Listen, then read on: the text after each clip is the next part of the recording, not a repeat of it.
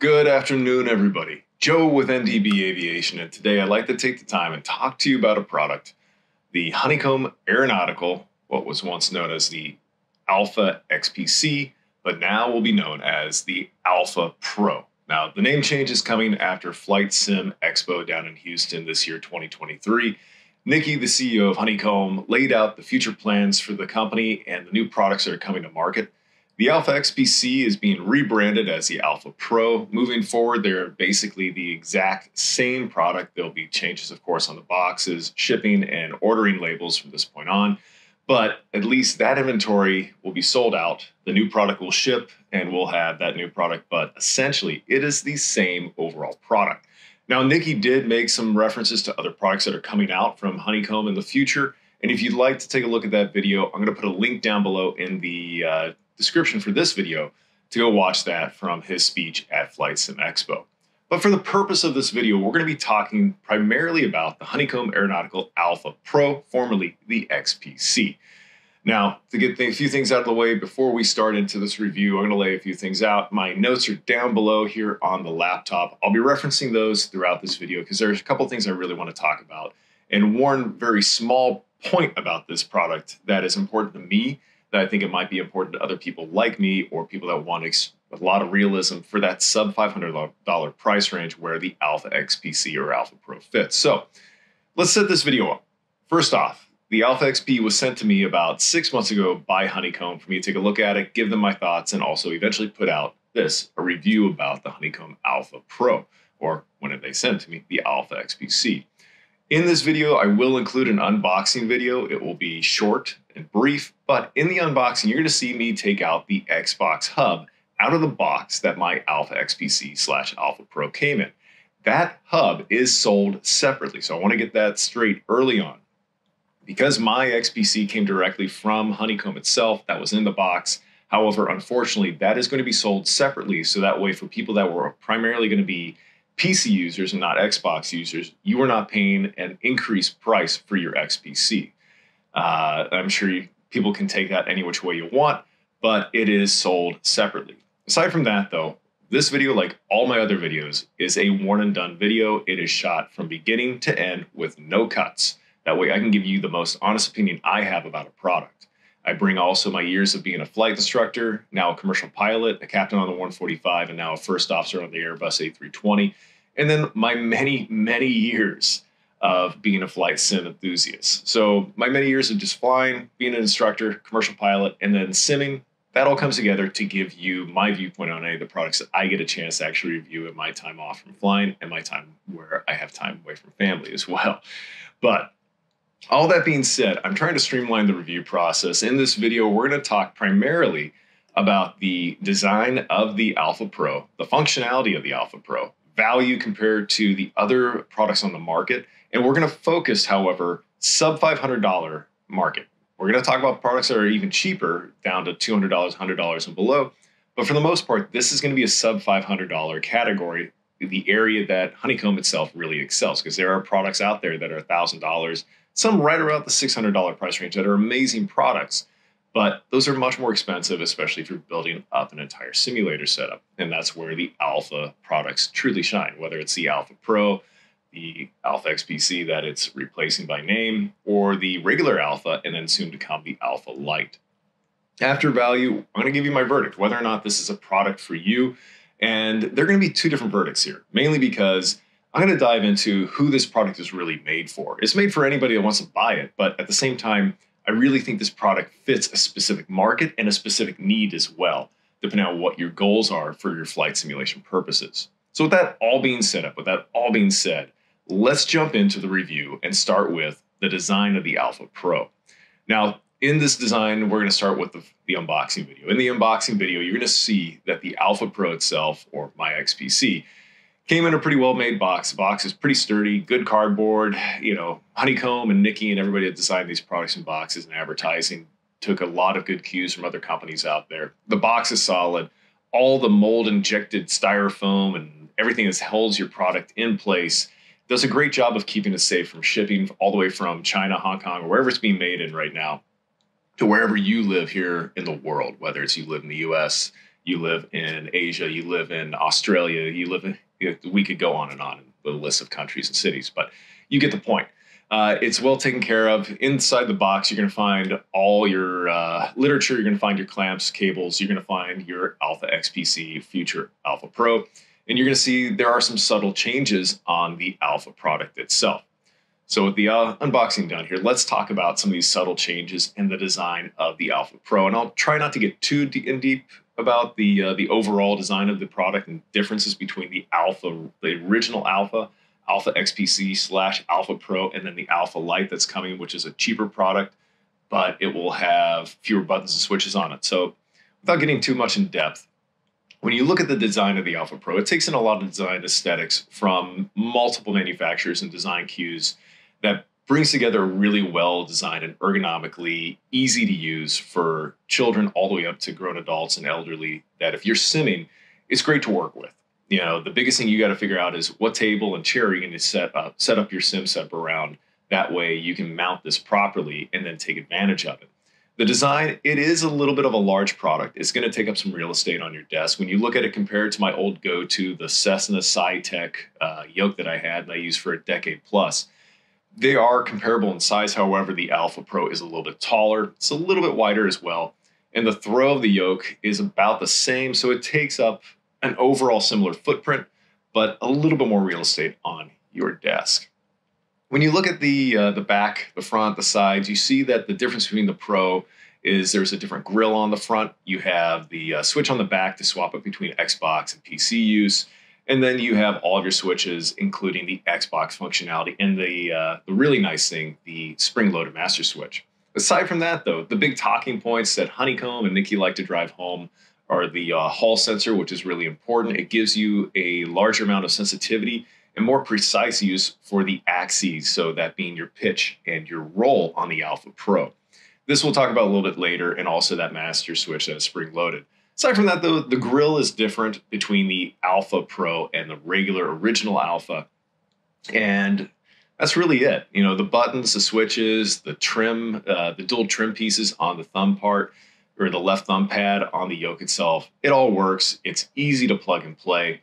And as long as you understand how to check that you've plugged in your product properly into your Mac, your PC, or your Xbox, and you can see it register within the game controllers in Windows, or the device peripherals and within the Mac system, or also in the Xbox, to see that you've actually plugged it in. As long as you know to go to check all those, you're going to have an easy time in the sim. Slowly but surely, you'll learn how to assign anything and then fine-tune the overall design and functionality of your XPC or Alpha Pro from this point on. But design-wise, it takes a lot of the GA aircraft and a few of the larger commercial class aircraft and bring it together into something that feels natural in the hand. Even for me, somebody that was a captain on the 145 with the ram's horn, the M yoke, basically, it was not something difficult for me to get used to. And now flying the Airbus with the side stick, it's not a big deal going back and forth. It still feels very natural. I grew up flying aircraft with yokes, so this is not something difficult for me to go back and forth on. So overall, design of this is really good. It's solid plastic. It does attract some grease from your fingers, dust. So if you're OCD, you're in a dirty environment, if there are a lot of people using this, you're probably going to want to keep a microfiber cloth nearby to wipe it off, get dust off, get fingerprints off. But the design and the overall aesthetic, it's a solid piece of machinery for your simulation needs. So that being said, let's move on to our functionality. Now, functionality, we're going to break it into two parts. However, one part is going to be exceptionally brief. The Xbox functionality, I have not spent a whole lot of time with it. I'm still diving in to better know all the different things I can really do with the Xbox functionality and see what I can tweak and get away with. So that'll be a future video down the line. But as far as Xbox functionality, it's plug and play. It works as expected. The only thing that we're going to really discuss real quick is going to be the difference between the Honeycomb products and, say, the Turtle Beach flight yoke system. The one thing that the flight yoke system does have going for it, when you talk about functionality between the two, everything that Honeycomb does is to mimic an aircraft. So if you're going to be building a cockpit, it's going to be more realistic with the Honeycomb products because you're not going to have all the features that, say, the Turtle Beach yoke system has. Like the Turtle Beach yoke system itself has the pressure-sensitive trigger switches or trigger buttons on the backside of a regular Xbox controller built onto the yoke system. And you can use that as, say, rudder pedals. Is this a negative thing? Is it a negative learning aspect for me as a flight instructor that I'm looking into? I would say yes and no. It just depends on your budget point. So functionality wise, the Honeycomb Alpha Pro is looking for realism and mimicking an actual aircraft versus trying to tie everything into one for functionality purposes.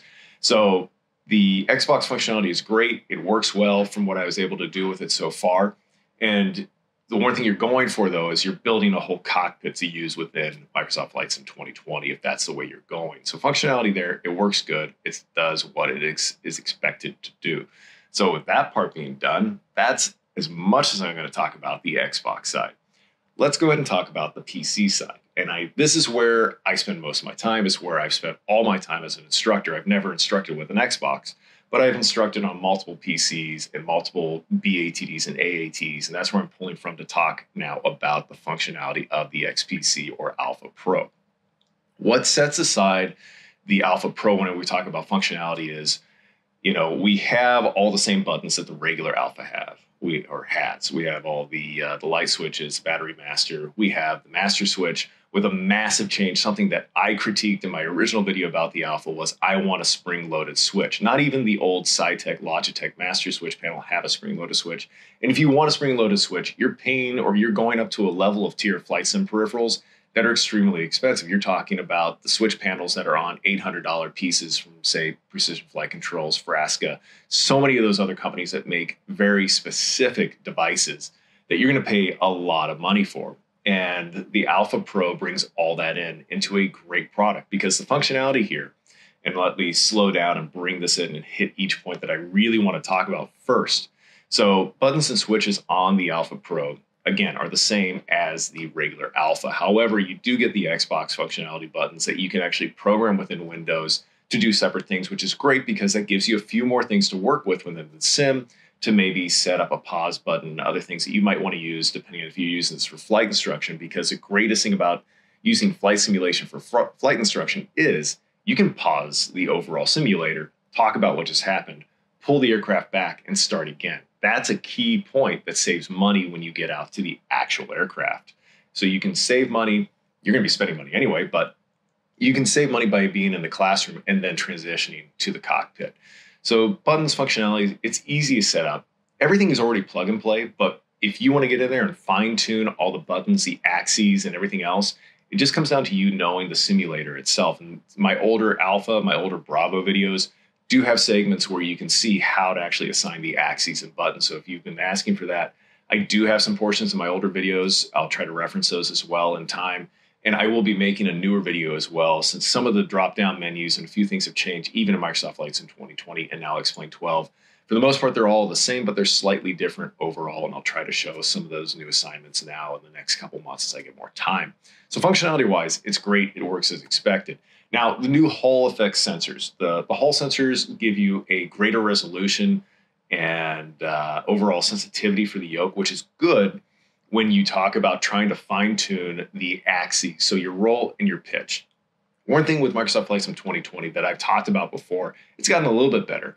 But if you're trying to fine-tune the way an aircraft actually flies because you fly it all the time in real life, or maybe you are trying to get it closer to what you have talked to other pilots about or seen online, doing the axes curves is going to be one of the most important things. And now that you have a greater resolution with that, you'll be able to fine-tune whether or not you need a linear curve or a straight curve versus a slight exponential increase for input controls, depending on how that aircraft flies.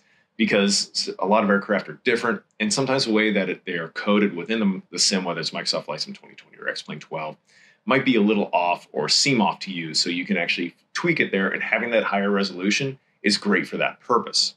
Now, moving on from the sensors, let's talk about the one thing that is the most important to me about the Alpha Pro. Aside from everything else about it, the Xbox functionality, the better sensor, to me, it's very important that we finally have a device that is sub $500, that has a spring-loaded master switch, that fits in within an ecosystem that a company is making. Because if you look at the Alpha Pro especially, the Charlie rudder pedals, which at some point will ship, hopefully, and then the Bravo throttle quadrant, all these fit into the ecosystem that is going to be as realistic as you can get for the sub $500 per piece. Now, I know that's per piece, system that you can set up at home. And having the spring-loaded master switch is key for any general aviation pilot or student pilot. And why I'm talking about this, why this matters to me, just stick with me for a couple minutes on this explanation and hear me out. It's exceptionally small. I know it is. I know the spring-loaded switch is a small thing. But as an instructor, when I'm sitting somebody down for the first time to start teaching them what they need to know, they're doing book work, they're studying, they're getting ready for their written test, and they're also getting ready to go fly in the actual aircraft. And all this stuff costs money. School time, schoolhouse time, time in the classroom, time on a simulator, yeah, it does cost. But it is so much cheaper than going out in the aircraft where you're paying for gas, you're paying for hops time, you're paying for the instructor. And depending on what kind of club you're in, school you're in, you might actually be paying for insurance as well. So all those things add up really quick. And not to mention all the other things you take with you when you go to actually fly. So the cost of flight training is expensive. And one thing that I've always advocated for are products that allow you to teach the right thing first. And flight simulation gear, depending on who, a lot of companies have made a lot of great products, but what Honeycomb is excelling at is somebody that is designing, or the people that are designing these products actually have aviation at heart. Some of them fly. They know some of the issues that you experience when you go out to fly a GA aircraft if you're just starting off flying. And something that's important is having a spring-loaded master switch, because in the real aircraft, when you go from off and you're turning the key, going from off, left mag, right mag, both to start. When you start the engine's going to crank just like an old-fashioned car does. And some people that have grown up with only a push to start on their cars aren't going to really get this, but you turn the key until the propeller starts to turn. Finally, the engine turns over, the prop is started, the engine is now, everything's ignited, everything's running. You let go of the switch or the key and it bounces back to both, not start. It doesn't stay on start.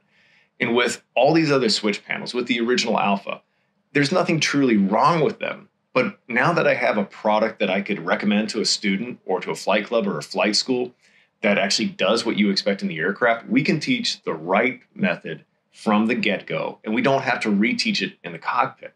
And the issue that this comes down to is sometimes this is not a huge occurrence, but it does happen. I've had it happen to me at least 3 times with the many years I spent instructing in Skyhawks and Pipers, and before I went over to the Diamond DA40 to teach in the NG, which still had a key, but it was a different setup overall, especially with the FADEX eventually on the diesels. When the starter gets hung, if you don't notice that, the starter's going to still be spinning. Some of these starters have a limit time to how long they can be in the start position. And eventually, you will either wear the starter out, you'll destroy the starter, or you could create a potential fire hazard within the cowling near the engine. As you can imagine, fixing an airplane is not cheap. Some of the costs of just a starter alone are $600 and up. Think about the labor hours that you're going to put into fixing it, taking the old part out, putting the new part in. You're already over $1,000, and the Alpha Pro is much cheaper than that. So if you offer me a product that's sub $500 that gives me the functionality to teach somebody how to start the engine the first time right, on the first time I sit them down to teach them, I think that's priceless if you're going for realism and training purposes. If you're an arcade person, well, the functionality there doesn't really matter, does it? But as far as functionality and wrapping that whole discussion up, I think it is invaluable to have a product that allows me to teach the right way on the first attempt of teaching it. So that's it for functionality. I'm going to stop beating that horse and let's talk about value.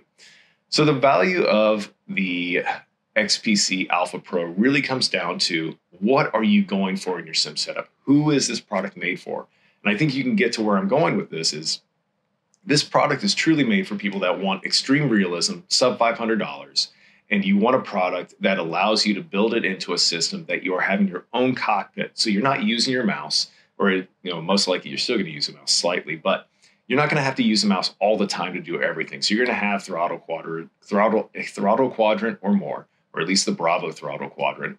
And you're going to have rudder pedals. You're going to have a slew of other devices tied in. It could be from anywhere, which is a great thing about the Honeycomb products is they're USB. You can pair the Alpha Pro up with Logitech, Thrustmaster, VKB, any of the other manufacturers out there that you like. If you like the Alpha Pro, it's going to work with all of them because it's just going to be plug and play into your system. And then you assign the buttons and the axes and you're good to go. So with the value of this product, you are going to be someone that really you want max realism. So if you want something with a spring-loaded master switch, you want something that has the sensitivity that the Alpha Pro has and all the button layout that gives you this ability to not have to use your mouse all the time or your keyboard in sim, I think you really have a good sales point with the Alpha Pro. Now, there are other products out there that are similar.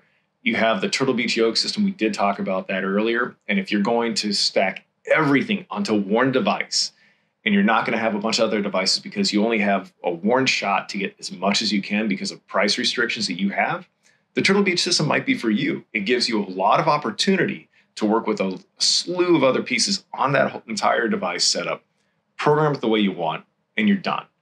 But if you're going for realism and you're trying to build everything up so when you go from your sim to out to the aircraft to fly, so saying you're a student pilot or an avid simmer that wants a maximum amount of realism, or say you're a flight school or a flying club and you have a slew of aircraft that people are using and you're trying to cut down on mistakes, you're trying to cut down on training time, and you want something that everybody can use to be at least a time saver on the hobs in the aircraft, a maintenance saver in the aircraft as well.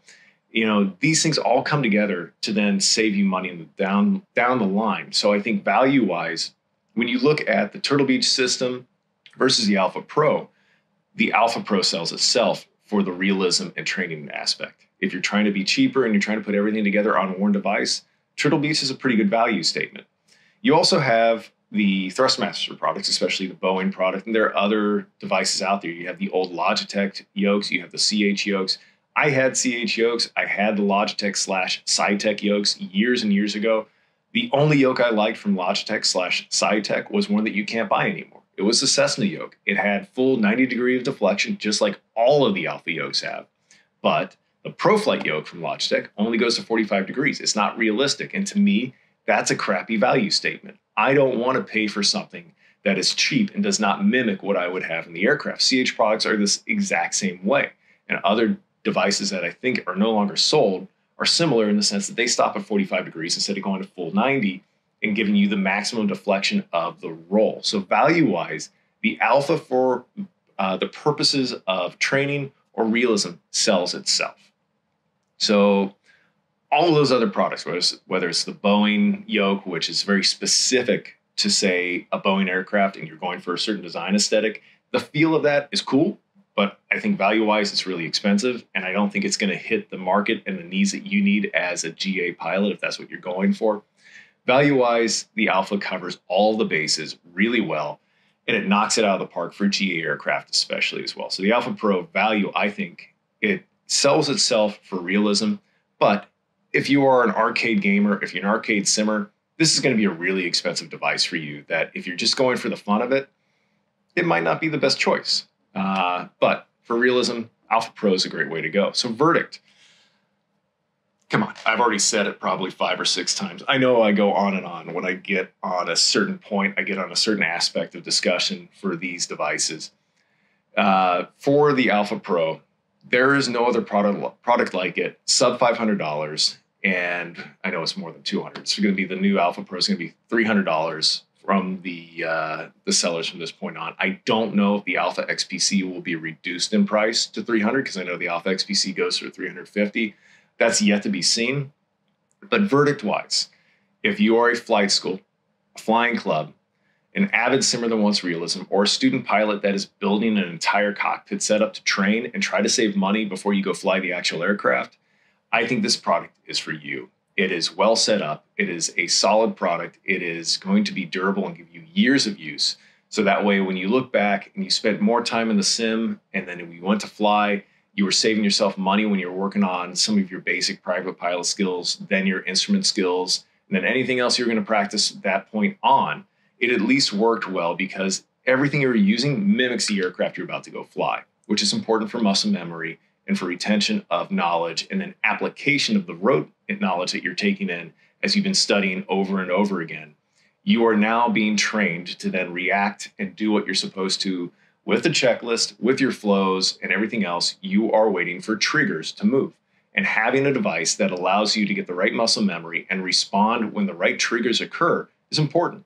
And I think because of that, the Alpha Pro knocks it out of the park for a sub $500 product. If you are somebody that is just simming for the fun of it and you are on a budget, the Alpha Pro is probably not going to be for you. The Alpha Lite might be for you when it is released, or some other products that are slightly cheaper. I still tout how nice the Logitech Extreme 3D Pro is for just starting. You can always piece together a very cheap and basic sim setup with just the Logitech Extreme 3D Pro and some cheap rudder pedals, and you have everything you need to get started. However, if you're going for realism and you're trying to cut down on the time in the cockpit so you're not spending a ton of money out there, the Alpha Pro is the way to go. I want to thank you all for watching. If you guys have if you folks have questions or comments, leave them in the comments section below, and I'll try to answer them as soon as I can when I have time away from flying and family. Thanks for watching. Like and subscribe if you liked. Tell me what I can do better. It's been a while since I've made a video. But hopefully I'll have a few more videos for you all soon. Stay safe, stay healthy out there. Joe from NDB Aviation. Goodbye.